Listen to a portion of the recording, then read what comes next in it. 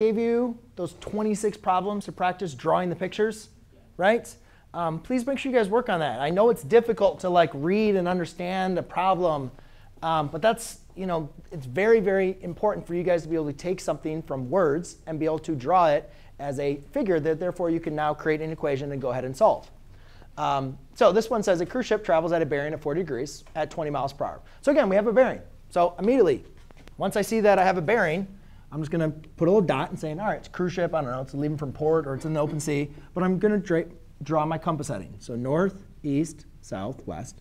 Now in this case, unlike the last problem, it doesn't tell you like start due north or start due west and where to rotate. It just gives you an angle. So remember, bearings start at due north, rotate clockwise.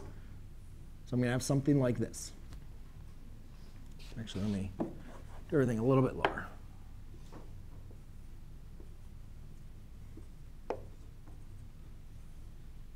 So that is what, 40 degrees. OK, cool. Then it says it's going to change course. Now, obviously, we know they don't turn on a dime, but let's play with me here. So, but we have a new bearing. So again, whenever you have a bearing, you create a compass heading. North, east, south, west. Now again, you need to turn 120 degrees. So again, you start due north. Well, from here to here is 90. From here to here is 180.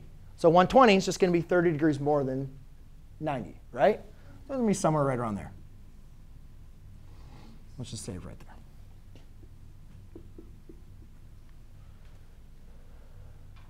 Does that kind of make sense? You think about like the path here. We have 40 degrees, and then that's 120.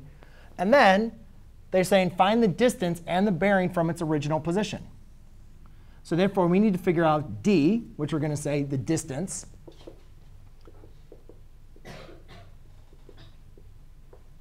From the original position.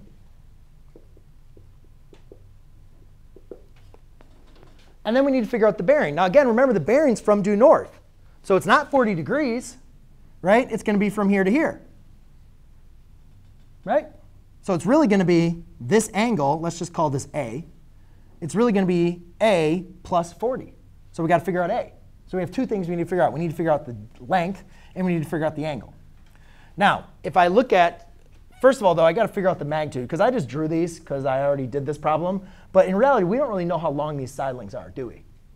Right? So we might need to extend it or shorten them based on those values. So let's go back to the word problem and say, how long are these?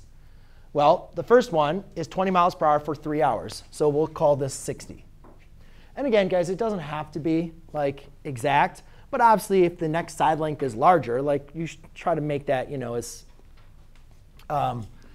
scalable as possible. So that's going to be 60, what is that, miles? Yeah, miles. All right, and the next one, you travel 25 miles per hour for 2 hours. So that's going to be 50. OK, so roughly, mine's looking OK, right? So we have 60 and then 25 miles per hour for 2 hours. That's going to be 50 miles. So now I have a side length and a side length, but I don't have any angles. So now we need to use our geometry to figure something out. I have 40 and I have 120. Well, if this is 120, then I know that this angle has to be 60, because 60 and 120 are supplementary angles, right? They create. That's the nice thing about the compass headings, guys. It's the x-y axis. Everything's 90 degrees. So you can use that idea of complementary and supplementary angles to find a missing measure. The other nice thing is when you have more than one compass heading, what do you have? Parallel lines and a transversal.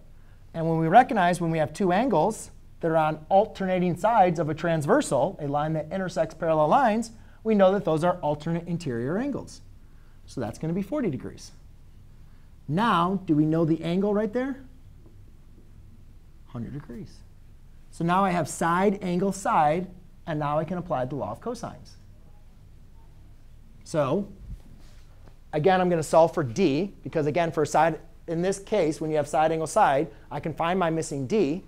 So d is going to represent, let's see, 60 squared plus 50 squared. Sorry, that's d squared. Minus 2 times 60 times 50 times the cosine of 100 degrees.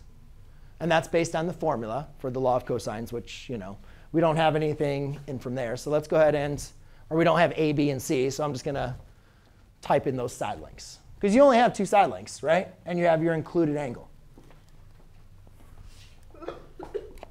So now we don't need to worry about order of operations. We can just type this all in together. 60 squared plus 50 squared minus 2 times 60 times 50 times the cosine of 100. And we get 7,141. Are we good? Oh, yeah, you're right. We got to do miles. No, does that make sense, guys? You travel 60 miles, you travel 50 miles, now you're 7,000 miles away, right? So slow down. Does your question, if you guys remember when we first did word problems, does your question make sense? No. So then we go back to it and say, oh, that's right. D squared is equal to that. So I got to square root it. And remember, use the last answer. And I'm going to get 84.51 miles.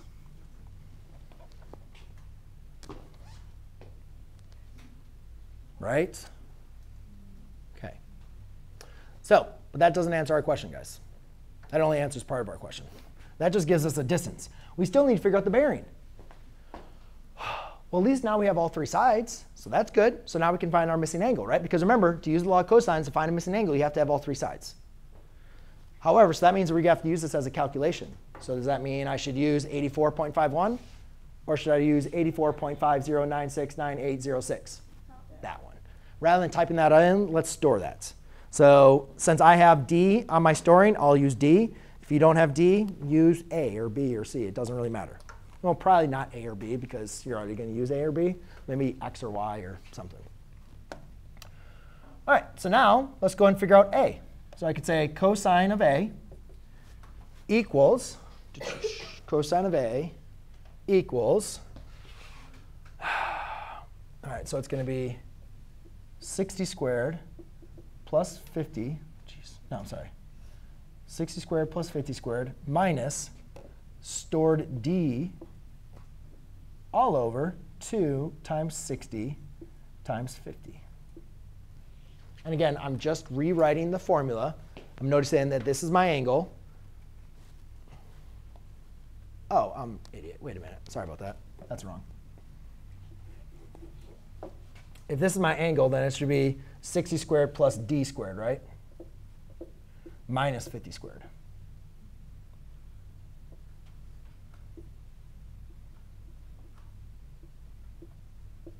Right? Can somebody confirm? Isn't this angle supposed to be the same as that side length on the formula sheet? I mean, you guys will have it on your test. Yeah. Now again, remember, order of operations matters here, right? Because we're dividing. So when you type this in, make sure you use parentheses. OK?